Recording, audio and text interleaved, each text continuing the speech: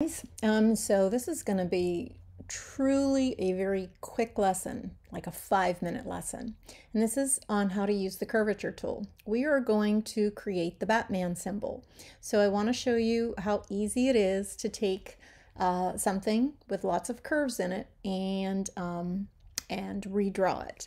So you will go to your folders and you will see that there is a file ready for you. It is already in an Illustrator document, and there is a photo for you of the Batman symbol. So I'm going to set mine up. You'll notice that when you get to yours, it is 8 by 5 inches tall. It is in a landscape direction. I'm gonna name this. Yours is already named, but you can certainly add your name to it. Yours will say Batman symbol and then just add your name.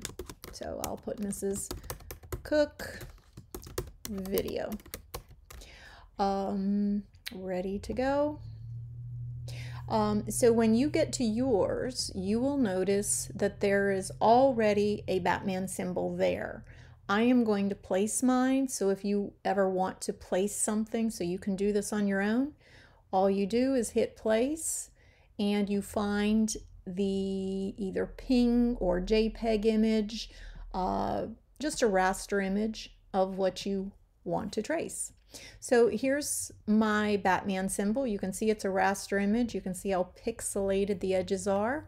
I'm going to, rather than size it by scaling, I'm simply going to lock the proportions. And since I know that my space here is 8 inches wide, I'm going to make it 6 inches wide. That way I have space for adding a few touches to it. And actually 6 is a little small, so let me hold my shift key. I'll make it just a little bigger. Yours will be just right, so you don't have to worry about it. But again, if you ever choose to do something like this, I want you to know what to do. So it turned out that I made this into almost 6.5 inches, and that gives me space for adding the final ellipse. So I'm going to go to my layers now, and this image is just going to get locked in place. So I'm just going to lock it, and if I want to name it, I can just call it original. All right. I'm going to need to create my artwork. So I'll name this artwork, and I'm ready to go. All right, so you would think that making all of these curves would be really hard, but the truth is it's not really hard at all. You're going to go to this tool. This is your curvature tool. You are going to hold down the Alt key. It is of vital importance that you hold down the Alt key. Since I'm using a Mac, I'm holding my Option key. So once you get there, you might even, before you get started, check your fill. Get rid of the fill because you're going to have to get rid of it at some point. So it might be better just to get rid of the fill now so that all you have is a black line. All right, so I'm ready to get started. Here's my curvature tool. I'll click on the curvature tool. Hold down the Alt key. Very, very important. Hold down the Alt key. As you do, just click on points. Okay, and as you click on points, you will see straight lines. If you are not holding your Alt key, you will not get straight lines. You will get curved lines, and you will get very confused at first because the lines will be very strange looking. So just keep that Alt key held down as you go from point to point to point. Okay, and then when you're done, if you hit your return, or if I hit the deselect button, it should unlock this for me.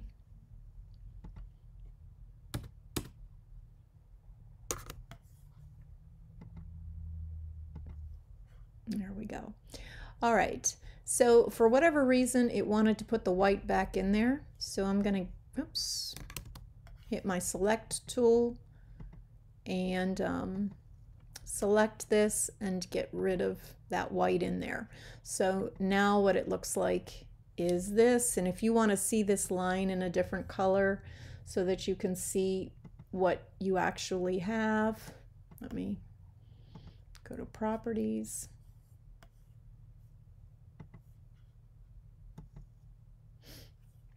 And again, if I change that stroke to say red, now I can see what I've actually got. Okay, so I've created this very, very straight shape.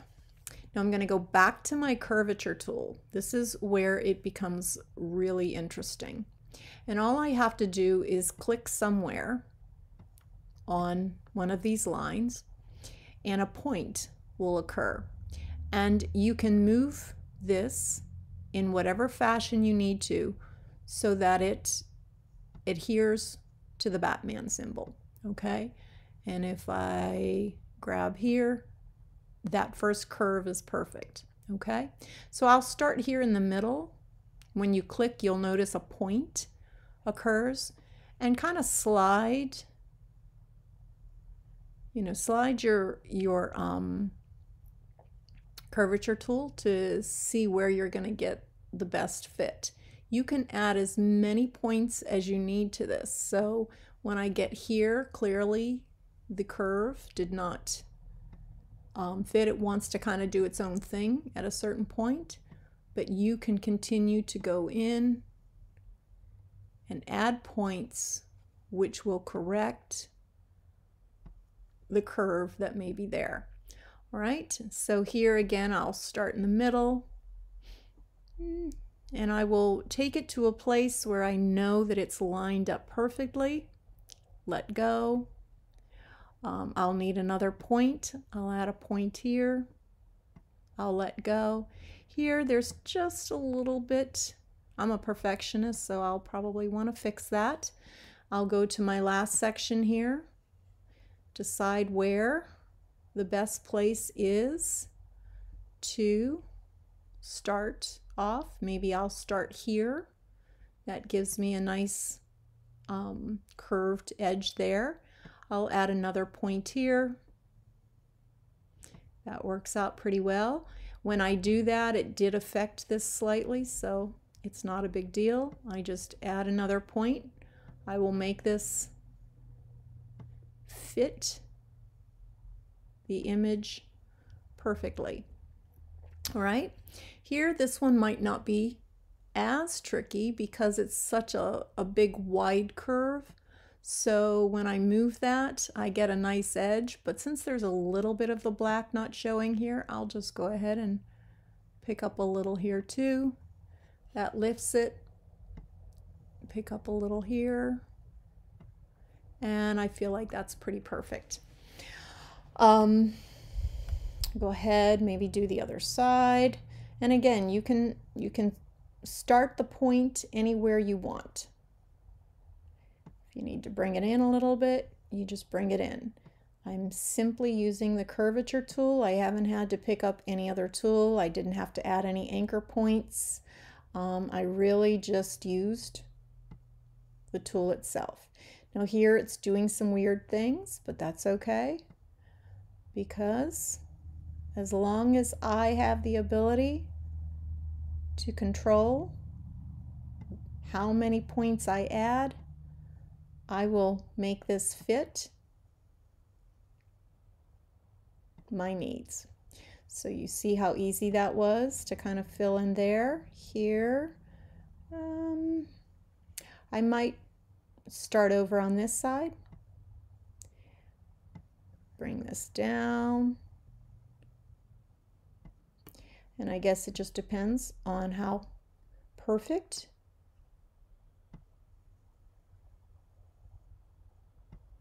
you want it to be. But you can always, like I said, drag these two, so if they're not exactly where you want them to be, just kind of shift them around a little bit. I'll start one here. I'll get that little edge right next to his ears. Now that's going to have to come in some more, but I'll wait until after I kind of get that edge in there. This may be my last point, I'm not sure. Doesn't look like it. I'll probably add one more right here, okay? And I'll drag this one in slightly. So using that curvature tool, I was able, here's me being very, very perfect.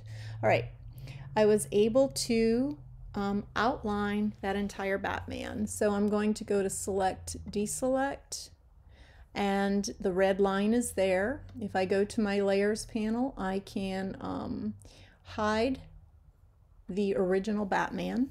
So now the original Batman is gone. I don't see him anymore. Here's my Batman. My Batman is going to be fully black. So I'll go to my properties, I'll go to fill, and I will select black. Again, it helps if you go to your selection tool first and then try that, otherwise nothing happens. Now we have Batman in black. I don't need the outline, so I'll get rid of that. All right, so there's Batman. Batman symbol, he's all ready to go. All you have to do at this point is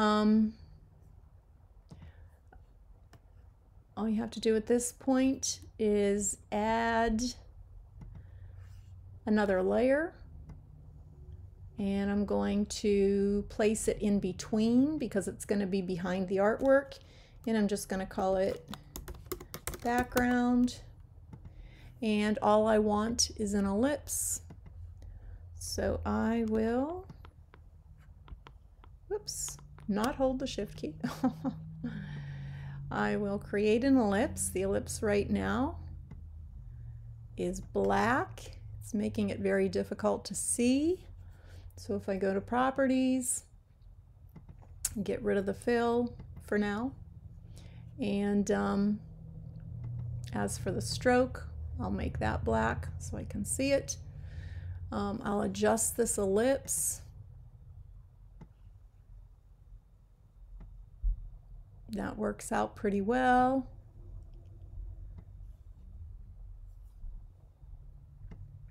Try to get it so that it kind of surrounds your Batman.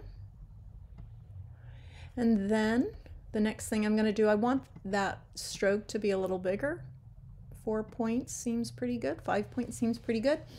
The fill is going to be some version of yellow. Okay.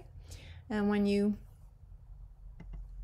have your Batman made, you can deselect, and he's done. And you've created him using the curvature tool. And there are certainly other things you could try using the curvature tool, but it's kind of a simple tool to use. So I'm going to save this and you give it a try.